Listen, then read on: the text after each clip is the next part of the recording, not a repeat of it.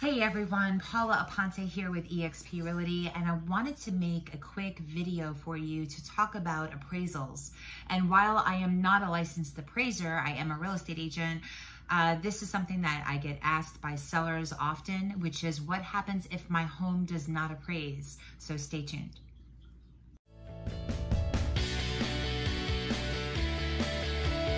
All right, everybody, welcome back to my channel.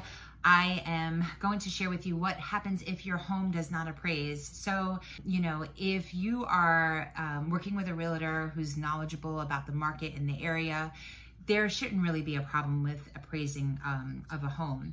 But if for some reason your home does not appraise, then it's pretty simple. You're just gonna go back to the negotiation table. If the buyer has cash that they are willing to pay for the difference of the home if it didn't appraise. So if you know you're working with an extremely qualified buyer, or if you're working with a cash buyer, even better, you don't even have to worry about appraisals. Then really at the end of the day, your home is only worth how much somebody's willing to pay.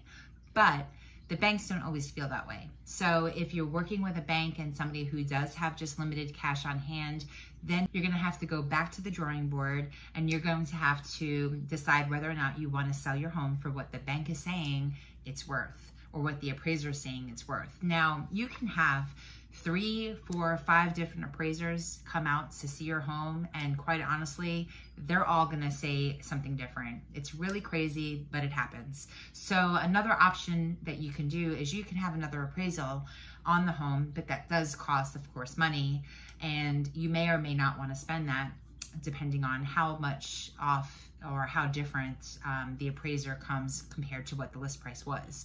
Most of the homes, as a matter of fact, every single home that I've ever sold has come in at value, and we've never had a problem. So like I said, if you're working with a knowledgeable realtor, you should not have that issue happen or come up.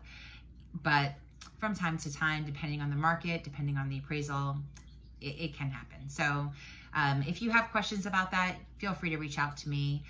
You can reach me directly, 863-286-0822, and I'd love to give you a hand. Talk to you later. Bye.